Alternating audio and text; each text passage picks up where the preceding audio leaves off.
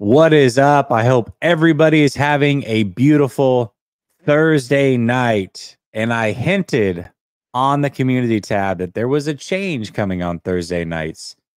That is right. Every Thursday going forward, I will be joined by my guy from Clutch Jeans Sports, Marco Martinez. This is a show that we've been trying to get off the ground for a while. Schedule-wise, it didn't make sense until recently. And here we are to get it cracking. That being said, there's tons to talk about. We're going to talk mainly about the sleepers in this year's draft, players to avoid at 31. And then we got to talk a little bit about the new San Francisco 49er and what does that mean?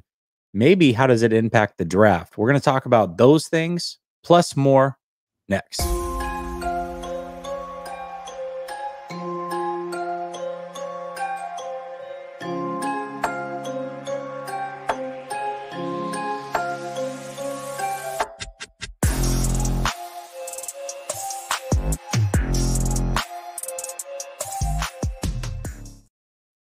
All right, welcome back to Last Second Sports. We are giving you our take down to the last second. And as I said, Thursday's new edition, Marco Martinez from Clutch Jeans Sports. Marco, my guy, how you doing?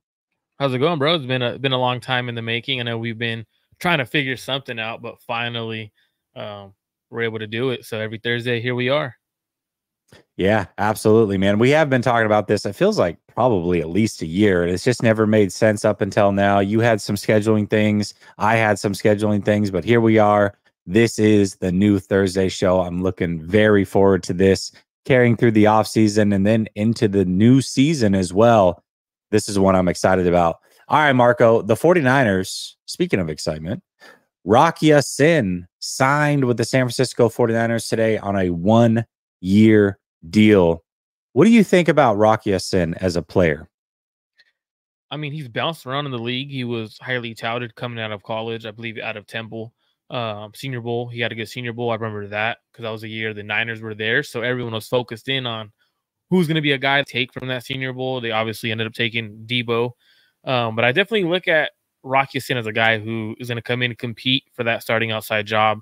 Ambry Thomas, man, that guy is going to be battling his behind off just to even be on the team.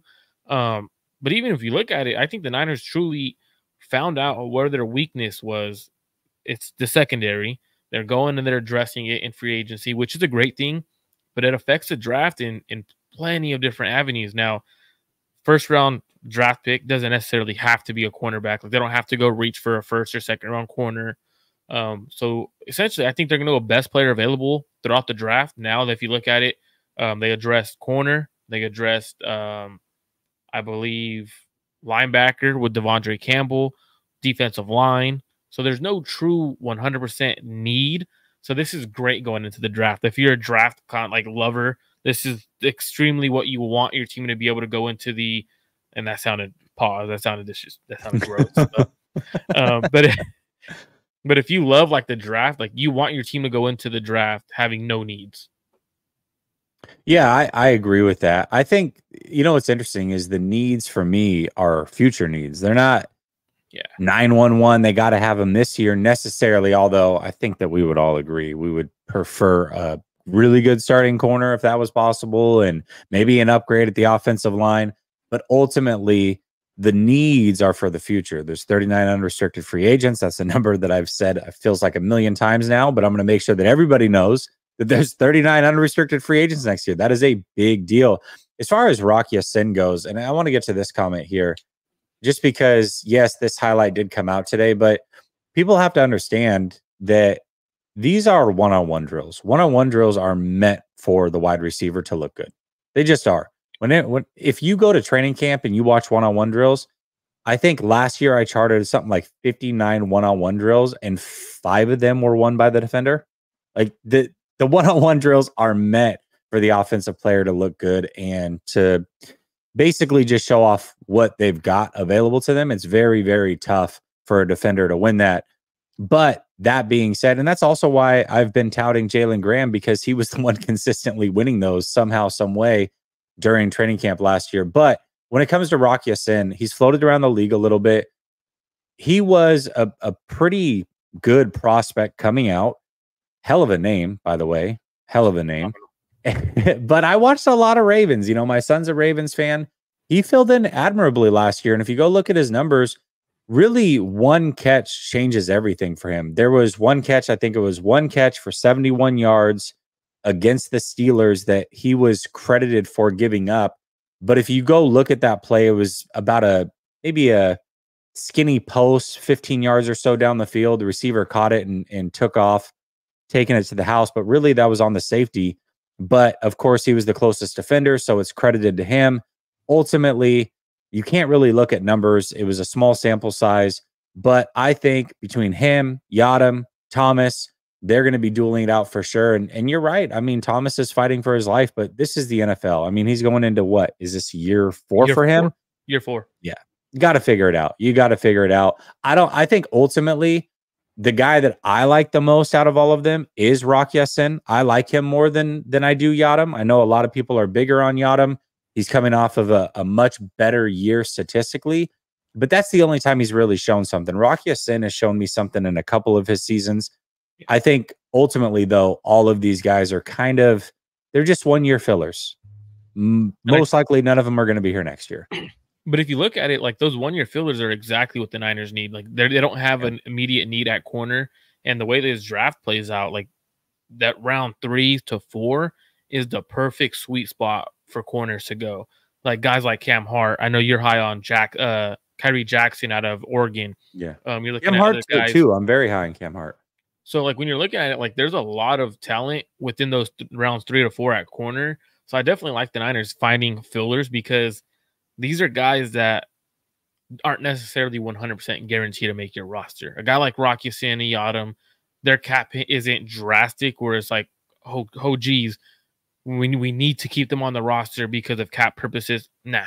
For example, if they draft DJ James or Cam Hart, but Ambry Thomas is looking great in camp, they're going to keep obviously Ambry Thomas because he's a guy they drafted and he's doing well. So I don't necessarily see this as a 100% guarantee to make the roster. Now, they're all battling for a spot, and I think they have the upper hand on Ambry Thomas since he hasn't been consistent. But I want to see guys like we have not seen Darrell Luter. We haven't seen Samuel Womack. I want to see those kind of guys. Like those were the guys that you drafted to be the future. And essentially, they're kind of hedging their bet. Like they keep telling us on every pick they've made, linebackers, tight ends, their corners they've drafted, they're essentially telling us, you know what? We have not drafted well in the past at these positions. We have to get a one-stop filler so we could draft guys at these spots. And it's kind of concerning, to be honest with you. It's kind of concerned me. And there's a way I look at the Niners drafting, and they have not drafted well. Even though they have a ton of talent on their team, they have not drafted well. Yeah, I don't know. I mean, I think there's ultimately multiple ways that you can look at how they've drafted. I had a chart deal that I did the other day. I think you were in the chat, so you probably saw it, but it's tough. I mean,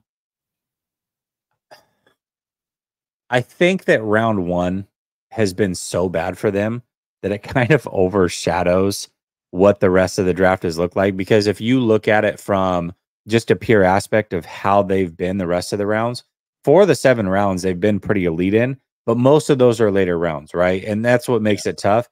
You expect to hit big time on round 1, round 2 guys. And because the 49ers haven't necessarily hit home runs in those rounds, the mental or the thought process is, oh, they haven't had good drafts. But they have had good drafts. It's just not in the rounds that you would expect it. And then how long can that go? One thing that you and I have discussed in private, and I've discussed it here on the show as well, which is, we don't know. I mean, Adam Peters, we think we have an idea of what he brought to the table, but it's really tough to say. I'm curious to know if Adam Peters is a big reason for the success in the later rounds, the way that we assume. And if that's the case, if that tradition is not going to stay the same, they have to hit in these early rounds. They can no longer have these busts. You can't be taking 3rd round kickers, tight ends, running backs that aren't going to be on the team in a couple years. They have to hit in these early rounds, especially now more than ever, because this team is going to change drastically over the next couple of years. 100% agree. All right. The other news before we get on to our other topics, Brandon Ayuk and his Instagram posts, again, cryptic posts. You want to explain to the people what he posted today? So yeah, so Brandon Ayuk decides to go on Instagram. And it's like a quick little Instagram reel, and as as he has been doing in the past, he's been putting out some cryptic messages, and he decided to put dog emoji, house emoji, which is doghouse, right? That's what it stands for. Doghouse, only place for a big dog. I thought that was interesting. Like, how do you truly like interpret this? The way I interpreted it, and I texted to you, I was like, I honestly saw it as uh Kyle put me in the doghouse because he knew that's the kind of dog I am. Like, the only kind of dogs that could come out are the big dogs. He understands that. I don't think it has anything. I know a lot of people keep saying it's a message to Cleveland for the dog pound. No, I think it's truly just him saying, you know what? I'm a big dog. I understood why I got put in the doghouse. I don't think there's much to it. I was joking with Jessie earlier, and I was like, honestly, the way I initially saw it was like, I'm the big dog here. Kyle Shanahan, the Chihuahua. This is my house. Like, I'm gonna get extended. Like, don't even trip. That's how I initially saw it. Like, yeah, the interesting thing about Brandon Ayuk in this whole process, a lot of it different than how Debo handled the situation for sure. But this is not the first time he's hinted towards that year number 2 in the NFL where he was put in the proverbial doghouse. Something that at first we didn't know if it was true. The more stories came out, it did seem to be very true. And then he's pretty much confirmed it all offseason. But when he was on with Ocho Cinco and Shannon Sharp, he talked about how he's been a consummate pro since day one. He wanted to make that clear. I think he holds a little bit resentment towards being in the quote unquote doghouse. Not anything that's going to stop him from signing or stop him from wanting to be a 49er or any of those things. I think he's just, in his mind, he's not technically signed yet. So he's kind of free to get his story out. And this is his way of doing it without completely burning bridges. Like, listen, I've always been an elite pro. I've always worked my butt off. Yes, I'm the 4th option, but don't get it twisted. If I'm the number 1 guy, the way that I believe I should be and the way that I've worked to be, I'm elite in this league. And I think that at every turn, he's doing his job to get his story out as he's waiting to get signed. And I think that all eyes on Brandon Ayuk is a good thing for once because, Brandon Ayuk doesn't necessarily get the shine in this team. I think when people outside of the 49ers organization look at this team, they don't necessarily look at Brandon Ayuk as the guy. They look at Debo, they look at Trent, they look at CMC. They're starting to look at Brock Purdy. They look at the defensive guys. Brandon Ayuk quietly is becoming their best offensive weapon, or will be here in the next year or two. So I think he's just making it known, like, listen, I'm the best of the best that there is. I'm worth every dollar I'm about to get paid. And I think he deserves to put his truth out there, right? Because what ends up happening is you have so many fans who side with the team no matter what, like their team first through and through. And at the end of the day, he's putting out what he needs to put out because, one, we have fans calling him a diva, fans that are saying get rid of him. If he wants to sit out, get rid of him. Like, that to me, it just shows like there's a bunch of fans who are going to side with the team even when the team's in the wrong, right? Like, Brandon Ayuk has not done anything to warrant to be traded. He hasn't spoke badly about the team. He's just saying, I want to get paid. You guys pay Debo top money. I'm the best receiver on the team. I'm the 4th option in the receiving game, and I still hit over 1,000 yards. This year, I thought he was phenomenal on the Ocho, the nightcap show, and he stayed super professional. He could have been, you know what Kyle did to me wasn't right. He could have truly went and dug deep there, but he didn't. Took the high road. I thought honestly, Brandon Ayuk has handled himself like a true pro during the offseason. Yeah, you could put whatever you want on social media. Like, to be honest, we saw Deebo Samuel come out and say, hey, this is all in fun. We've seen other players do it and laugh. For example, Deion Dawkins from the Bills, he put out like, oh, I'm leaving Buffalo. They freaked out.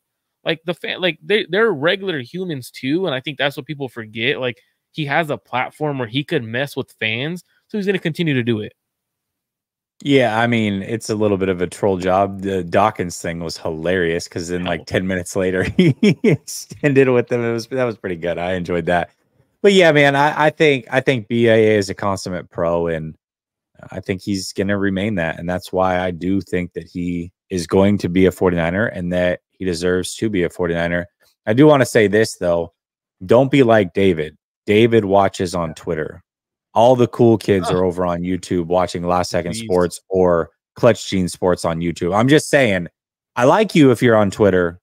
You're not as cool, though, David, you in particular. All right. Brother Bob says, this show is already better than the old Big Show. I appreciate it, Brother Bob. Brother Bob does not work. I guarantee you he's constantly watching every show. I love it. He's getting paid, but he's not working. That's definitely true. That's the life. That is the life. He's got it made for sure. All right.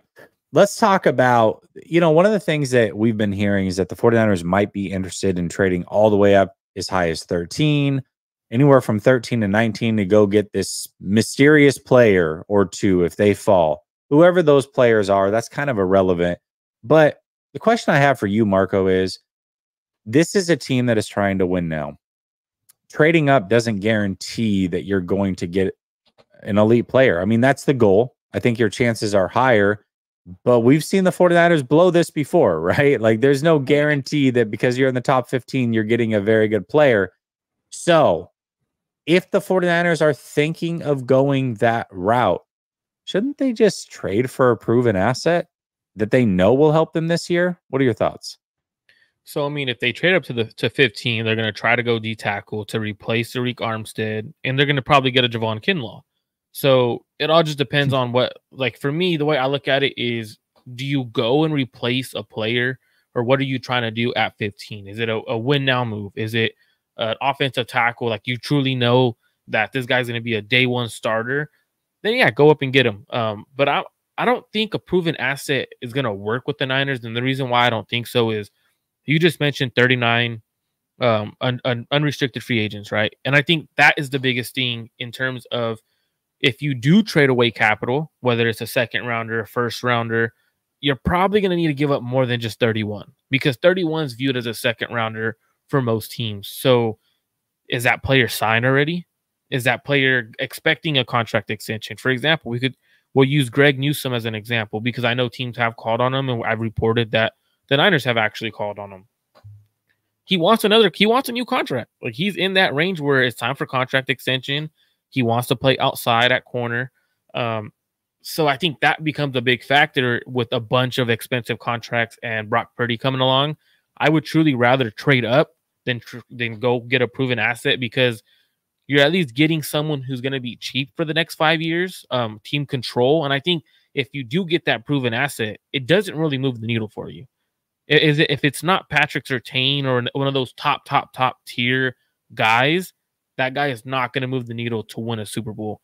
So I don't really think you can go out and trade for a proven asset that moves the needle to get by a Patrick Mahomes or a Josh Allen in the Super Bowl game. So for me, I think I would probably trade up, find that happy medium if you have to, even if it's for a receiver. Like if you truly think Brian Thomas is an elite receiver, go up and get your guy because that essentially when you move off of Debo, it keeps Brock Purdy having elite talent around him.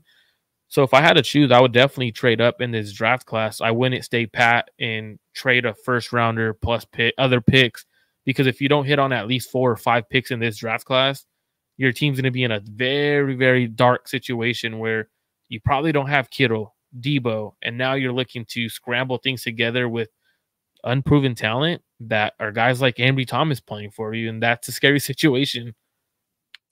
Yeah, most certainly. If they did trade up, I mean, do you think that they would trade up for what we would hope that they're trading up for, which is somebody on the offensive line, or do you think that they would be going for more of a skill position type player? I think they'd be trading up for offensive line. There's no way you trade up and get a skill position player because if the Niners are in win now mode, you go get an offensive lineman. You don't go get a receiver. That receiver is going to be receiver 3 or 4 on your roster. And if Kyle decides to put him in the doghouse like he did BA, geez, that guy he may never play this year. So like the reality is you're not going to have a receiver start. But if they do want to get a corner, I don't mind going up and getting a corner like The two kids from Alabama, Terrion Arnold. You got Kool-Aid McKinstry there. I don't mind going and getting those guys if you really like them.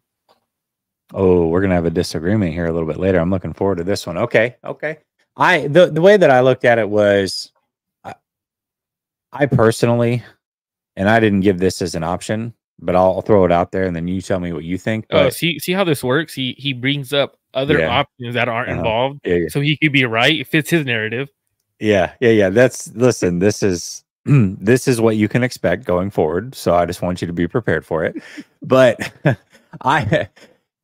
if they're going to trade up, I think that they should probably try to trade for a proven asset. Now that's easier said than done. That being said, I don't want them to do any of that. I would stand pat or move back. I would like to see them move back. Now, trading up, I think, would be great in round 2, round 3. But the way that you do that without giving up a ton of assets is you trade back, you recoup assets, you use those assets to move back up with your later second round pick or a third round pick or what have you. That's what I would prefer. So I guess the next question is, all right, we have all options available. Trade up, trade for a proven asset, stay put, or trade back. Obviously, we don't know how it's going to fall, but just on the surface, what would you prefer to do? How far are we trading back? That's a big thing too. Like, is it a team? Is it okay? I'll give you an idea. I don't want to go further than like 37-ish. I wouldn't mind it because you could still get. I think you could still get a top guy like a Frazier. I think Kingsley still might be there. I think so. When people, because I'm very high on Kingsley, so I think I'm staying at 31 to take Kingsley or Jordan Morgan or whoever's there. I think Frazier. A lot of these guys you could take at 31 and be happy with because you have that 5th-year option. So it's like, does that 5th-year option mean something when it comes to extending these kind of guys? So for me, I definitely think about that. I know a lot of people are like, oh no, I'd rather stay pat and draft someone that's not the 8th offensive lineman. So if I had to choose, I'd probably stay pat because I like that 5th-year option for some of these guys. Like, you don't have to extend them as early. Moving back into the 2nd round is great because you probably get another pick somewhere and you could be aggressive and trade back up. But I think since you already have 11 picks, you could still trade up. I think what they should do too is, hey, Elijah Mitchell, sorry, but you got to hit the road, trade Elijah Mitchell, get another 6th rounder, use that as ammunition to go up in the 4th round or 5th round. So I would probably stay pat at 31 if I had to. Yeah, most certainly. Yeah, I will. It'll be probably squeezing it right up to the draft, but I definitely will. The only 3 that I've watched in depth right now are Caleb Williams, Michael Penix, and Jaden Daniels. Those are the only 3 I've watched. So I want to watch a few more and just see what's out there. But yeah, I'll give you my top. It'll probably be more of a top 3, top 5. I'm only going to watch 6 or 7 guys. So when you watch them, make sure you watch Michael Pratt because he's probably better than Michael Penix and Bo Nix. Like, people were sleeping on him. Yeah, I think he's better than them. And like, I think it's all more so the age factor, at least for me, the processing ability. Now, Penix has better arm strength, but man, Michael Pratt, he's a really good quarterback. You know what's interesting about Penix? I'm a Pac-12 guy, Oregon Duck fan. Same. So when I watched Penix play live, I liked him a lot. I mean, you can go check my timeline. I was tweeting about him like crazy. When I went back and watched this film, I didn't like him as much. I didn't like him near as much. So I don't know. I mean, I don't know why that is. I guess. I mean, I do know why. I've got my notes, but it was a little bit surprising to me. I didn't. I thought I would like him just as much, if not more, and that was not the case at all. So, Brother Bob says, LMAO clutch, aka Marco. I work from home with the computer. All right. Same. Hey, there's nothing wrong with that. Nothing wrong with that. Okay, we've talked a little bit. Yeah, there we go. We've talked a little bit about this draft, trading up, proven asset, trade back. Just overall, what constitutes a good draft? You and I also discussed a little bit early on, you don't think that they've drafted well. And I said, hey, I think that's more of a perception thing. I think they have drafted well, but more so in the later rounds and not the early rounds. So the perception is they haven't drafted well. what constitutes a good draft in your opinion? If they were to nail this draft, what 2-3 things would have to happen? I think for every draft you have to come away. And when you have 11 picks, it kind of adjusts things, but you have to come away with at least 3 starters, at least. And whether it's a high level starter, an average starter, they have to be starting caliber players for you. So for me, in this draft class, even though you're picking at 31, I feel like the depth of this draft class is from rounds 2 to 5. Like that's where you could eat and you could get your team to be so deep of a roster. So I think the Niners have the luxury of those 11 draft picks to be able to move back up into those rounds 3 and 4. So for me, this draft class will be a good draft class if they come away with at minimum 3 starters, but I think you could go 5 to 6 guys that are contributing for you within the next year. So not necessarily year 1, but year 2, they better be starting for you or at least high level backups. Not a guy like Drake Jackson who, hey, maybe next year he'll be good enough, or a guy like Ambry Thomas. Hey, well, he showed signs, but like it's not those kind of guys. Or for example, Nick Zakel, right? They drafted him in the 5th round, hasn't seen the field. Like when we go through the roster, they have a lot of players who just haven't seen the field, and I think that's a waste of a draft class because, for example, now the Niners drafted 2 linebackers last year and 2 tight ends. Those guys aren't in their plans for the future. Like they're literally thinking about going and getting guys to fill their spots. And I think that's the biggest, like that, those are a miss. When you take a guy in the 3rd round who's a tight end who probably shouldn't have been a 3rd rounder, if we're being honest, and you're replacing him the next year, that's where I think constitutes a bad draft, where you're replacing guys right away year 1. I think a good draft is someone who is a draft class where you have guys where you know they're going to redshirt this year, but next year they're either starters or they're high-level backups for you. You know, I'll say this, and I'm going to plug the fact that we are going to be live for the draft the way we have been the last couple of years. I would say for the most part, the reactions we've had on draft day have held true when they actually have hit the field and over the last couple of years and how these players have actually played. We were frustrated with guys like TDP. We were frustrated with Ambry Thomas. We were frustrated with Sermon, I believe. We were frustrated with Moody. We were frustrated with what other picks? There were Latu. We were frustrated. Even with Drake Jackson, a couple of us, because I know it was me, you, and David, we were like, well, that's a solid pick, but it's an upside pick. It's not. It was an upside pick. The best player, but it was an upside pick. So even those, there's like you're drafting upside rather than he probably was the best player available at that point. But it's just, man, like it's just to see how they draft and how they view players, because I feel like the Niners fall in love with guys, right? And I think that's an issue going into the draft. You can't fall in love with anyone. You have to truly have 100 guys that you like or love. And the moment they fall in love is where they make big mistakes. Yeah, and you know, I mean, to the point here, Steve-O, I mean, you're right. And it's not just Kyle's drafts. You've got to wait a couple years on every draft, really. I know what you're saying. There's guys that tend to redshirt, so you never know. But anyways, that was really more of just a plug of watch us on draft day. We're going to have a lot of fun. And I feel like our reactions have pretty much yielded what we've seen from these players. A little bit of that is luck, but ultimately, I think, especially David and Marco, this is when they really shine. These guys we've got a group chat. They're constantly talking about prospects. Like they've made me such a smarter football fan as far as these prospects and what they're going to bring to the table. I'm a big quarterback guy, so usually I know the ins and the outs of the quarterbacks because that's what I'm watching. But as far as like corners and defensive ends and all, they are giving me all the names. But I also want to throw this out there. He was fine. But you need more than fine out of a 3rd round kicker. He's the highest drafted kicker in the whole NFL. He's got to be more than fine. And unlike Robbie Gould, who had never missed a playoff kick, he's basically undefeated in the playoffs. Moody is defeated in the playoffs. He hasn't gotten a game without missing a kick in the playoffs thus far. So they've got to get better from him. They cannot have a repeat of what he was this last year. That's not good enough for a guy who's a 3rd round pick.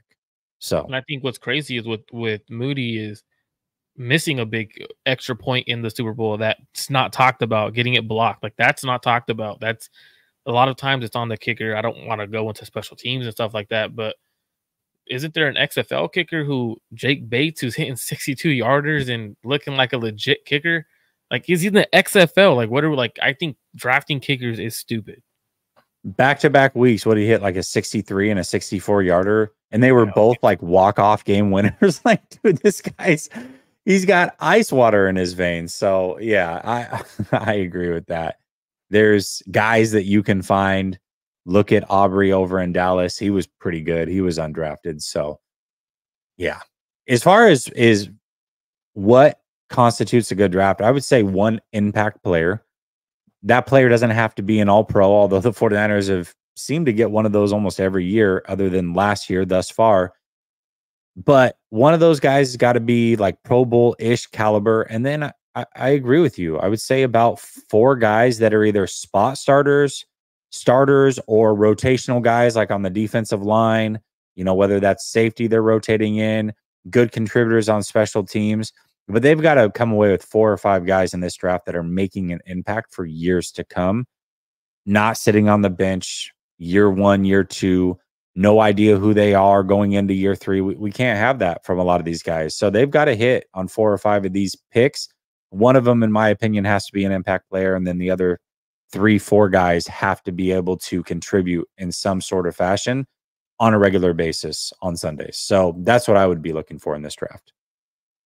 And I think it's very capable to get that many players in one draft, especially when you have 11 draft picks. Like, yeah, it doesn't have to come. And I'm a fan of going for upside on certain situations, not necessarily drafting for need or drafting for anything like that. Like, if you're in the first round and you have 2 guys and they're graded out the same, but one's upside, for example, is likely a Pro Bowl player, and the other guy's is already at his ceiling, but it has a higher floor. Go upside. Like, that's where you get those better players, but you're likely to bust on that pick. But I'm all for it. Like, for example, Drake Jackson, he was an upside pick, but I'm all for drafting him in that situation. It just, honestly, the draft is, if we're being truly honest, it's a crapshoot for every team. Like, it really is. You're literally guessing on every pick. Yeah, I mean, Beal's going to get a chance this year. Him and Drake Jackson are going to get a chance as of right now anyways. And maybe they draft a guy. They're probably going to draft an edge at some point, and then he'll compete as well. These guys are going to have their chances. We're going to know coming out of training camp, and that's why I'm excited to go to camp this year, Marco. There's a lot of younger players that have been drafted over the last couple of years. 2 years ago, we had Womack, and we had Drake Jackson. Last year, we had Beal. We had the Latus and Willises. We had the linebackers, Jalen Graham and Winters. We're going to see if any of these guys are going to be able to contribute. And I think we're going to know pretty quickly if they're guys or not. So I'm looking forward to training camp this year for those reasons. Who is going to even make this team? I don't know. We're going to figure it out, though. We're going to figure it out. All right. Assuming the 49ers stay at 31, we've talked about trading up. We've talked about trading back. Give me, and we'll just go back and forth. 3 players each that we think the 49ers should avoid at pick 31. I swear, if you say Kingsley at all at 31 that they should avoid, I will no longer record with you, because I know you're up to something where you're gonna try to piss me off. So I'm just letting you know right now. If you say that, I'm done. But for my first guy, I'm going with it's a guy that a lot of Niner fans like and a lot of Niner fans want. Tyler Guyton. Don't take him at 31. I think Tyler Guyton is overrated. I think Tyler Guyton is one of those guys where he has high upside, but he's also super duper raw. You could also go with a guy from Yale, the kid from Yale. I think that would be a better pick in the later rounds with the same upside, same athletic traits, same everything. The people were falling in love with Tyler Guyton because of his frame and his size. I'm way Tyler Guyton. I think his weaknesses, he's plays way too tall. He lunges way too much. His head is always over his knees and toes. Hasn't really played much. Injury concerns. I truly don't like Tyler Guyton as a prospect in the first round. And it sucks to say it because he absolutely does have high upside. If he hits on his upside, good pick for whoever takes him, but you better have a great offensive line coach, a great system for him. I would have seriously avoid Tyler Guyton. Well, I'll give you the spoiler alert. Kingsley's not on my list. Tyler Guyton is on my list. He is on my list. That's crazy. So this is and we don't talk about we didn't talk about any no. of this though.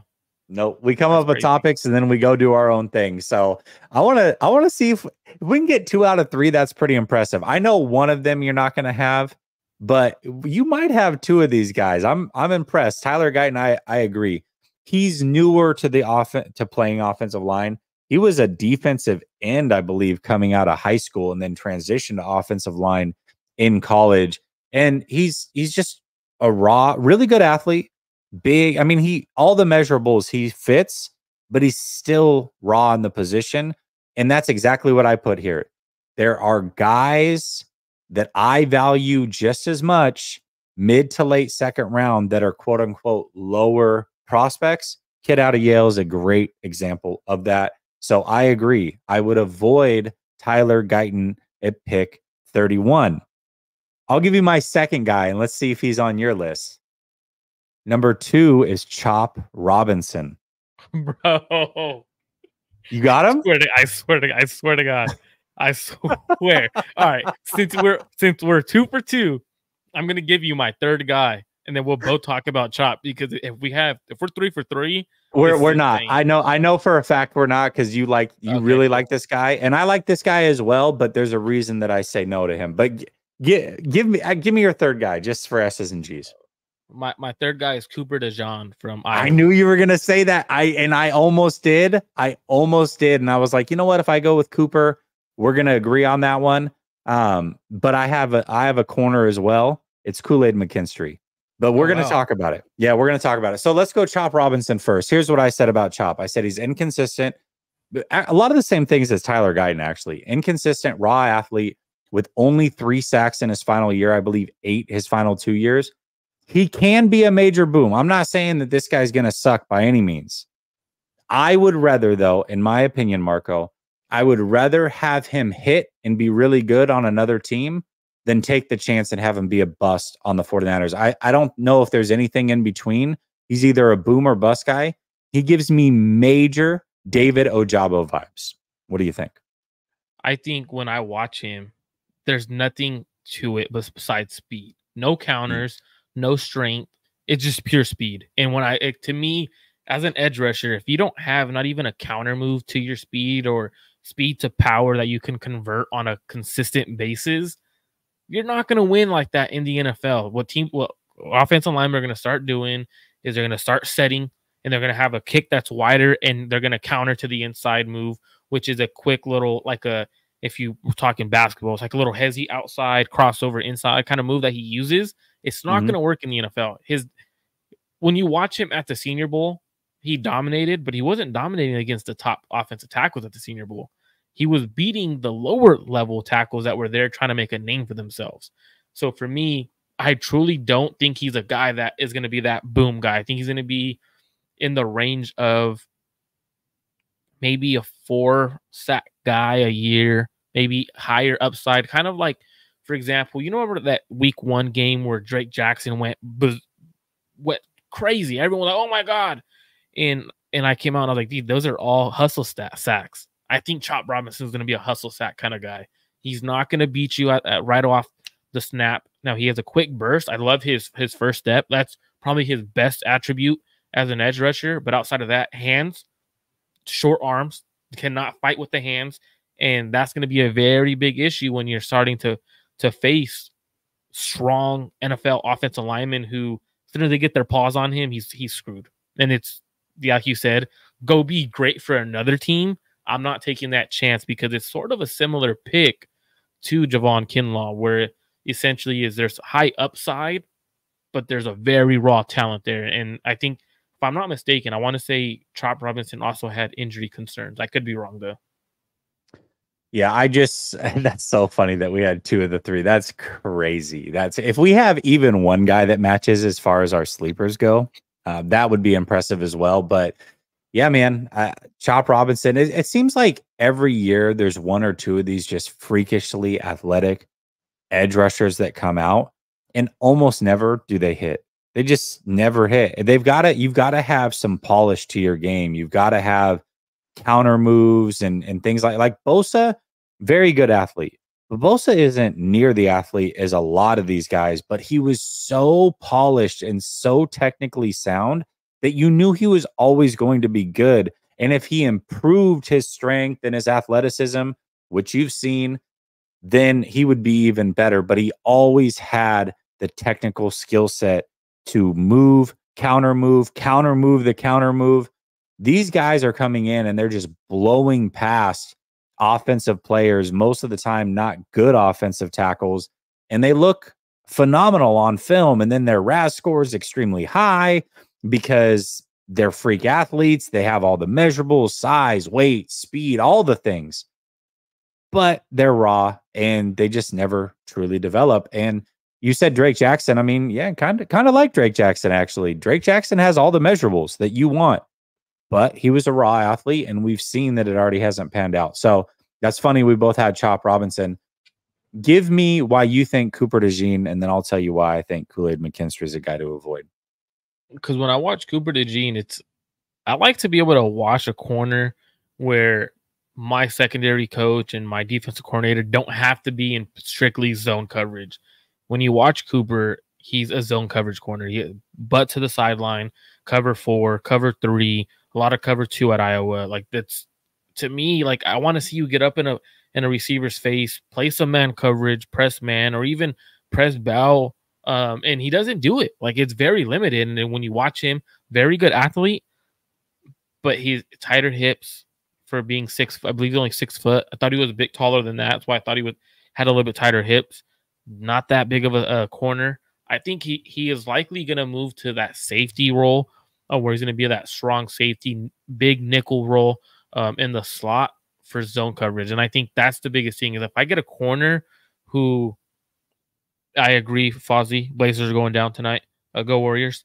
But okay, if I'm getting a corner, if I'm getting a corner, I need him to be able to be where we're not handcuffing our defensive coordinator. For example, our defensive coordinators have guys who could play man, but they, instead of playing man coverage, they run a lot of zone. It's like, no, get up in the receiver's face, make life difficult. You have a good defensive line, and let's go to work. And I see, if you go a strictly zone corner, when you do go man, you're in a tough situation, and I'm not doing it.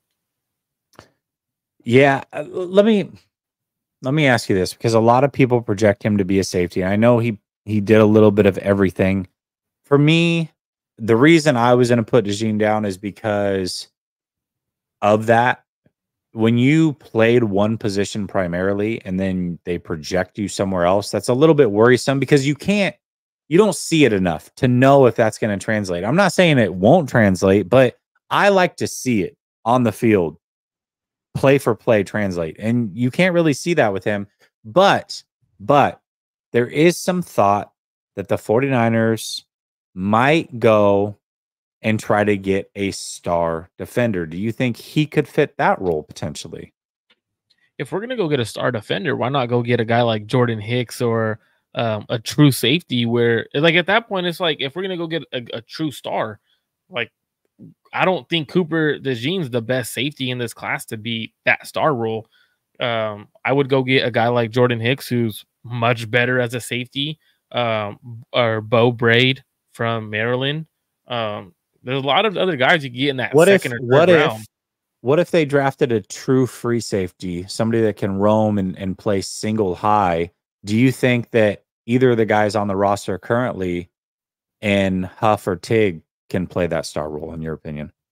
I think Tig or Huff would be phenomenal for that star role. I think I think Tig is actually better suited for it. I know a lot of people were like, let's let Huff be that star role, but I think Tig Brown would be better suited in that star role, roaming around, doing whatever he gets to decide to do and pick his poison. But if you're looking for a true safety out of USC, Kalen Bullock, I believe that's his name. I know his last name's Bullock. Yeah. Phenomenal. Yeah. People keep talking about, oh, he misses too many tackles. Man, I'm asking him to be a ball hawk and take away the deep third of the field or take away a half of the field. I'm not asking him to come down and tackle along the box. Like, no, that's not his role. Like, I don't get why people mention how much he misses tackles, and it's not even at a high rate.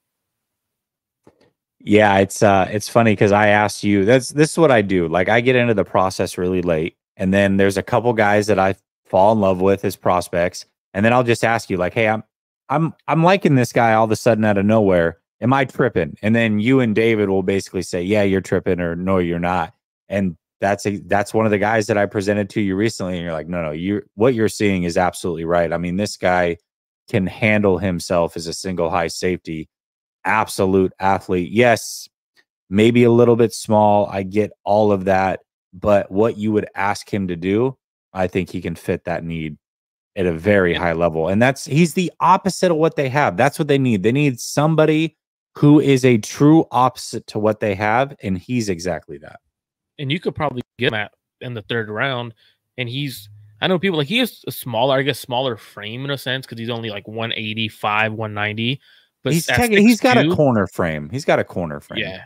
But at 6'2", you could add an extra 10, 15 pounds and not lose that athleticism and fill out into your grown man body. And I think he's not going to have an issue with that at all.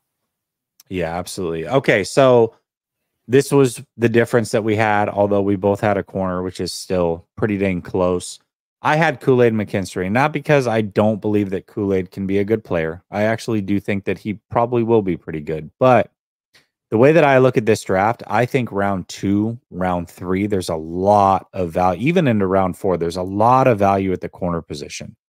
And the difference between a Kool-Aid McKinstry and a corner you're going to get in round 2 or round 3, I don't think is near as big as some of these other positions. Like, if I was in a draft a player in the secondary, I would say, okay, go get Guyton, because the difference between him and some of those safeties, I think, is a bigger gap than Kool-Aid and some of these corners.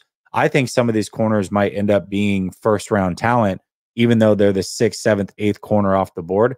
And you add in that he had the injury, the Jones fracture. I think anytime you have foot fractures or foot injuries, especially at a position like corner, it's always a bit of a red flag, because cleats just aren't designed to hold explosive body weight when you're pressing constantly, running at full speed, coming to stops. So receivers and corners specifically, when they have foot injuries, with the way cleats are designed today, that worries me a little bit, enough to where I would say, I'll let somebody else take Kool-Aid, and maybe he's phenomenal, but he also might have foot problems for the rest of his career, and I would prefer to avoid that. No, that's totally understandable, because you're not necessarily saying avoid him because of the player, avoid him because of the injury concern, and the margin between him and a guy like Max Mountain at the end of the second round, or trading back up into the second round, isn't that big of a gap where it's like, you gotta take him. So you're not saying he's a bad player, which most people know he's not. But a guy like TJ Tampa, compared to him trading up and getting him, like, I get it. Melton, I mean, there's some guys. So I love Kyrie. Kyrie Jackson's older, but athlete for athlete, I mean, I don't know that he's much different. I don't know that he would be much worse. And you probably get him for sure late round 2, maybe early round 3, late round 3, depending on how this board falls, because he's older. So some teams might avoid him for that reason. So there's guys out there. There's guys out there that I like. Okay. That was kind of crazy. 2 for 3 on the guys to avoid. Now, I don't expect that to go this way when it comes to sleepers, but we each have 3 sleepers. And what constitutes a sleeper is not a guy who's not a first rounder. We're talking true sleepers, round 5 or later, guys projected to go in round 5. Now, obviously, maybe somebody's in love with one of these players and they creep up a draft board, but guys that we expect to go round 5 or later, maybe even potentially undrafted, depending on who the prospect is. But we each came up with 3 of them. I'll go first on my first one, and then you can go number 2. Number 1 for me is a running back, Kamani Vidal. I love this kid, man. I really liked him early on in this process. 5'8", 215 pounds, absolute tank. You look at some of his scoring and his testing, especially in the 20-yard split, the 10-yard split, the 3-cone, very comparable to Maurice Jones-Drew, and also very comparable as far as size to Maurice Jones-Drew coming out of college as well. Now, I'm not saying he's going to be Maurice Jones-Drew. That's not what I'm trying to say, but there is a lot of similarities there. I think he's a powerful runner, decisive runner, low center of gravity, solid balance. Almost every time he gets the ball, the first player misses. He either sidesteps them, runs through them, whatever, but he always makes the first person miss. He's also solid in pass protection, which a lot of rookie running backs, that's something that they have to develop. I believe that's something that he has right out the gates, which you look for. And then he's the leading rusher in Troy history. I know Troy's not the biggest college by any means, but for me, Kamani Vidal is a player that I really like in this draft.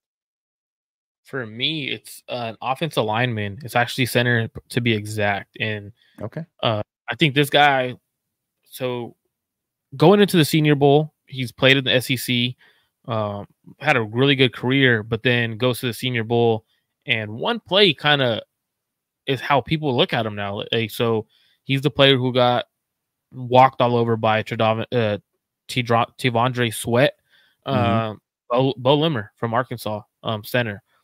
But when I look at that play, I'm like, it sucks that he's getting killed for this because, one, he is not that kind of guy. He has true strength. He just got overpowered by a dude that has maybe 50 pounds, 60 pounds heavier than him, which most dudes who are going up against a bull rush one-on-one is probably going to get bulldozed by that kind of guy when they have 60 pounds over him. Good in terms of outside zone. Has a good anchor, very smart IQ football player. I think that's the biggest thing for me is a center needs to have IQ. A center needs to be as smart as a quarterback. Essentially, your center is the fat quarterback. Like it's essentially what they are. They could truly see coverage from where they are. They could call out the blitzes, especially in Kyle Shanahan's scheme where he lets his center call protection. And I think that a Bo Limmer would be a great fit for a guy like Brock Purdy. So that's for me. I think every time I could get the chance to draft them in a mock draft in the 5th round, sometimes you may get him in the 6th round every once in a while, but usually 5th round. I think he goes a little bit earlier. I know a lot of people are projecting him to go in the 5th round, but based off of everything that I've seen and my grade on him is a 3rd round grade. But based off of the projections and this is me projecting, like grabbing the projections from the consensus, people have him as a 5th rounder. So for me, I'm taking Bo Limmer in the 4th round if I can, because I'm not letting him fall to that 5th round. That's how good he is, and he's probably going to go 5th round. Absolutely love it. Okay. And listen, if we can get an offensive lineman, I'm all for it, especially one that you think is worth it and could potentially be a starter for this team. I'm all for that. So fixing the offensive line, I'm on board. Player number 2 for me, Christian Boyd, defensive tackle out of Northern Iowa.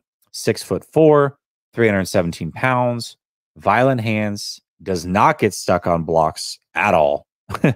Plays with good pad level for his height. I mean, 6'4" is pretty tall defensive tackle, but plays with very good pad level. And I love that he has experience. He played in 50 college games. We talked about why the 49ers should avoid Chop Robinson. Well, he's not refined. He's just an athletic freak. Christian Boyd, I think, is very refined as an interior player, defensive tackle. And we've seen the 49ers find success in these later rounds for these fat daddies. I like to call them up the middle. And I think Christian Boyd could be another one of those guys. The 49ers right now, you look at their future at the defensive tackle position, I think it's a bit in flux. Why not add another guy to compete and potentially take a job away from one of these backups? Christian Boyd, I think, could be that guy. He's another one of my late prospects that I like a lot. Give me another one of yours. What's crazy is I almost went Christian Boyd, but I didn't. Shout out to Steph Sanchez, who actually interviewed him. She put me on. Like she interviewed him. I was like, dang, like let me go and watch him. Dude's a stud. Like he's legit. Like one of those guys where right, yeah, he's a stud. Like it's I don't think he makes it to the 5th round or 6th round where people have him going right now. There's no way. That's his tape shows he's a baller. One of my sleeper guys is, I don't know if he goes earlier, just because of the situation. And I know a lot of people have him going in the 5th round as of now. For me, this guy is a receiver. He reminds me of Nico Collins, Cornelius Johnson. I think Cornelius Johnson has the athletes there, not a refined route runner. But again, you're taking a guy in the later rounds. You're not going to get that route running ability. You're going off of upside potential. A little bit older, but at the East West Shrine Bowl game, shout out to the East West Shrine Bowl who allowed me to get access to film. Reached out to them and they gave me some film as a credentialed guy, whatever. But they gave me the film, and he was the guy who stood out the most out at the receivers there. And there was a lot of guys who stood out in the receiving room. I truly liked what I saw from him. You're getting a guy who ran, I believe, a 4.45, 6'2" in the 5th round. I'm taking the upside because he can block as well. Yeah. Now remember Jennings is 6'3", 6'2", 4.7 speed. Imagine replacing Jennings in our offense with a similar blocking style kind of guy with speed. Like, that's essentially what you're getting, opposite of Brandon Ayuk. I think he's one of the more slept on receivers in the draft class, but this draft class is stupid deep. It's like crazy. It's so deep. Yeah, it definitely is. So it's funny that you went receiver because I also went receiver with my last sleeper pick, Anthony Gould. Spelled like gold, like Robbie Gould, but it's pronounced gold. Wide receiver, Oregon State, 5'8", 174 pounds, so very light frame. Ran a 4.39 40, but had a 1.49 10-yard split in a 40-inch vertical. Here's the biggest thing about him. When you watch him play, dude is not afraid of running in traffic whatsoever. For a guy that size, you're like, okay, he's going to get absolutely killed. Well, phenomenal at following his blocks is something that shows up repeatedly on film. Like I said, he's not afraid in going over the middle. And you give him a contested catch, he'll go up and get it. He's got a little bit of Steve Smith in him where it's like, I don't care how small I am. I'm going to go get the damn thing. And a 40-inch vert, yeah, he can make some plays.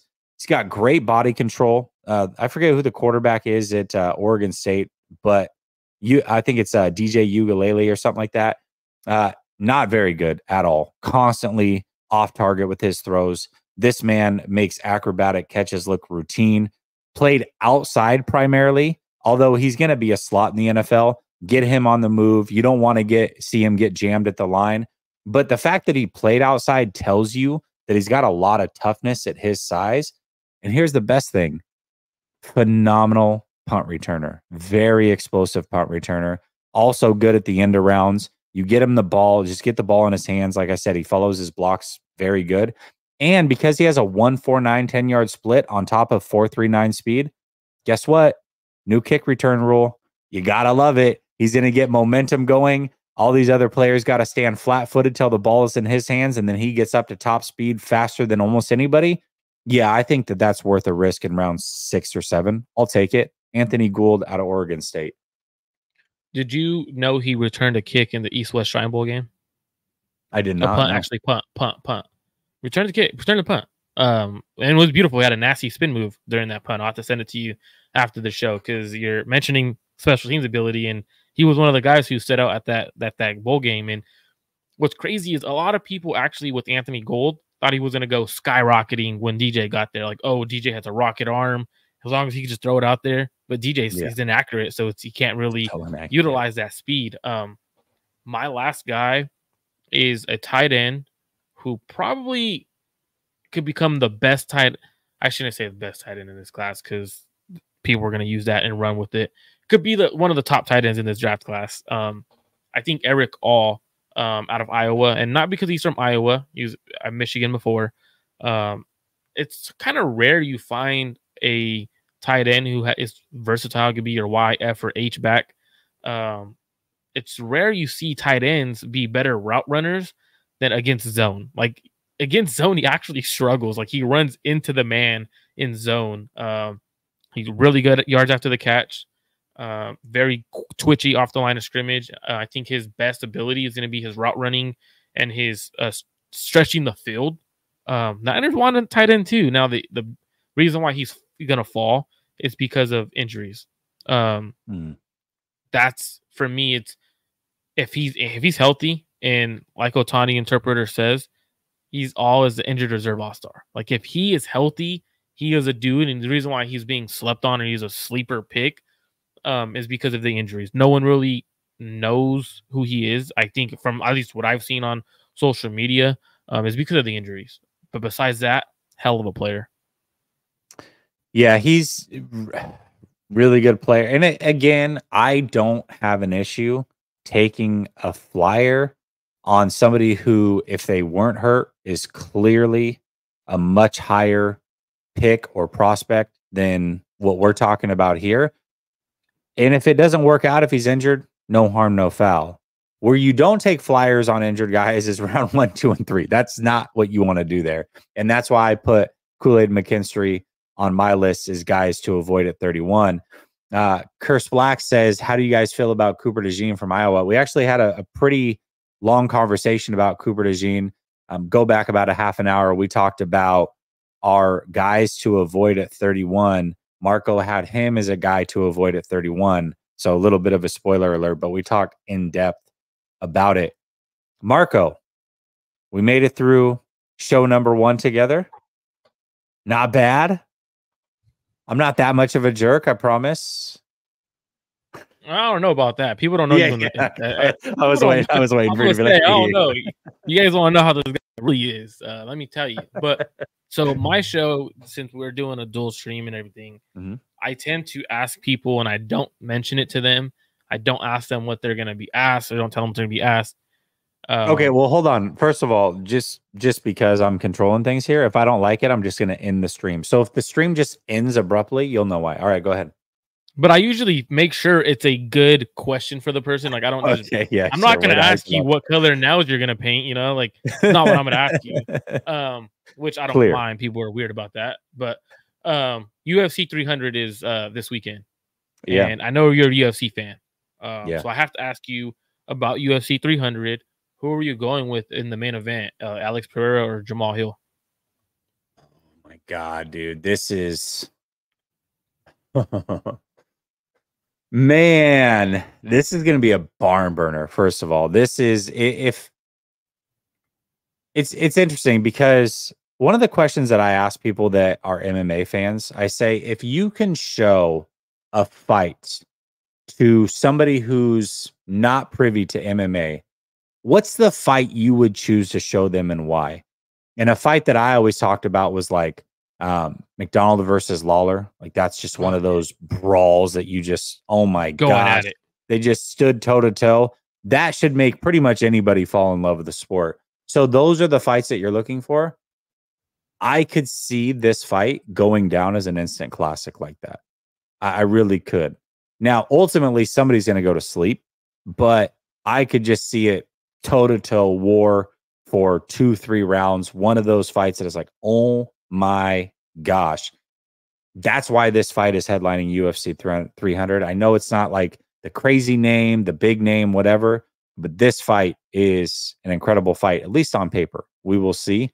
I got to go with the proven guy. I got to go with Pereira, but man, we're going to find out. We're going to find out what Jamal Hill is made of because he's coming off this Achilles injury, but he was on a tear up until that point. He just might be that guy. And I will say this, maybe not as much at 205 as he was at 185, but Pereira can be a little bit chinny and he can be a little bit upright and he is there to be countered. So I wouldn't be shocked if he goes to sleep either, but I will go with Pereira because I think it's a safe pick. And I think what's crazy about this fight is you're getting a dude who wants to come back and prove himself versus Pereira, who he's proven himself, but he also has had times where he's gotten knocked the hell out. And for me, I think Jamal Hill is going to come out with a vengeance. He's going to come out swinging. And like you said, the way Pereira fights, his chin gets out there sometimes. He leaves his chin there. So for me, man, UFC 300, the card is phenomenal. What's even better about UFC 300 is the undercard. The undercard, I feel like the undercard is almost better at like than most UFC cards. Like that's to me like this. So that's why I had to bring it up. Like, who do you have in the main event? Obviously, we're not going to see Max Holloway versus Justin Gaethje. But Charles Oliveira. What happened? Well, hold on. Unless something happened today. Was it not? I know that it was canceled. It was initially canceled, and then they brought it back onto the thing. So they brought it back. That it's canceled. Yeah, if you're reading that it's canceled, that should be old news. But even that fight, that's going to be bombs away. They're standing in the middle of the octagon, and they're going at it, man. This for me, I'm super excited about UFC 300. These guys are going to go toe to toe. Most of them are. Undercard is going to be phenomenal. But I had to ask you, because I ask everyone usually on my show a random question that has nothing to do with 49ers related, because at the end of the day, it is a podcast, not a sports podcast, but no, that was a great question. See, I didn't end the stream, so it was a good question, so I appreciate it. Marco, thank you so much, man. This is show number 1, and what should be an awesome show heading in through the off season and into the season. Looking forward to more of these with you.